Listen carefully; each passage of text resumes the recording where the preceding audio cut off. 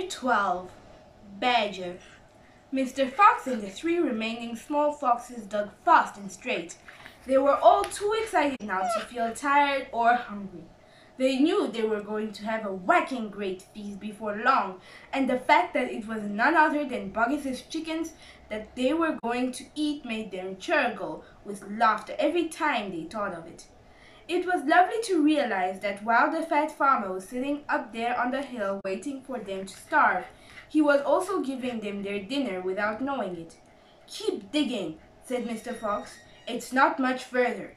All of a sudden a deep voice above their heads said, "Who's there?" The foxes jumped. They looked up quickly, and they saw, peeking through a small hole in the roof of the tunnel, a long, black, pointed, furry face. "Badger!" cried Mr. Fox. "Foxy!" cried Badger. "My goodness me! I'm glad I found someone at last. I've been digging around in circles for 3 days and nights, and I haven't the foggiest idea where I am." Badger made the hole in the ceiling bigger and dropped down beside the foxes. A small badger, his son, dropped down after him. "Haven't you heard what's happening up on the hill?" Badger said excitedly. "It's chaos. Half of the wood has disappeared, and there are men with guns all over the countryside. None of us can get out.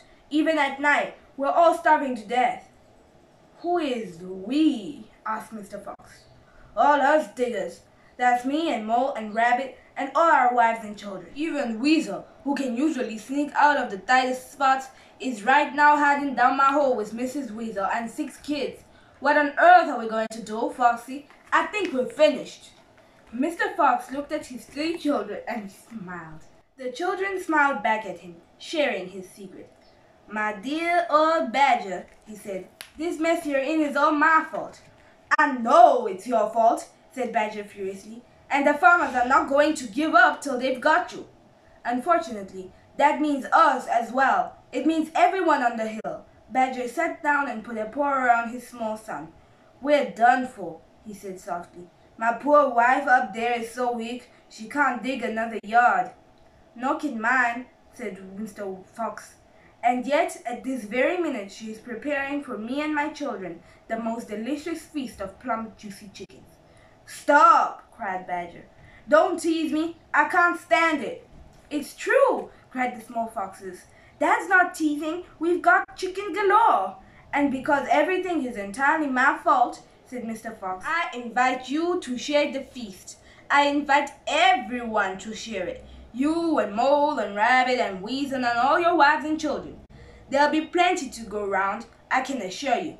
"You mean it?" cried Badger. "You really mean it?" Mr. Fox pushed his face close to Badger and whispered darkly, "Do you know where we've been?" "Where?"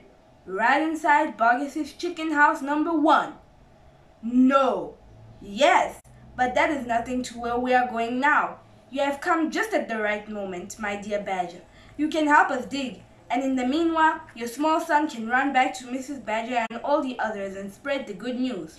Mr. Fox turned to the small badger and said, "Tell them they are invited to a fox's feast. Then bring them all down here and follow this tunnel back until you find my hole." "Yes, Mr. Fox," said the small badger. "Sir, right away, sir. Oh, thank you, sir." And he scrambled quickly back through the hole in the roof of the tunnel and disappeared.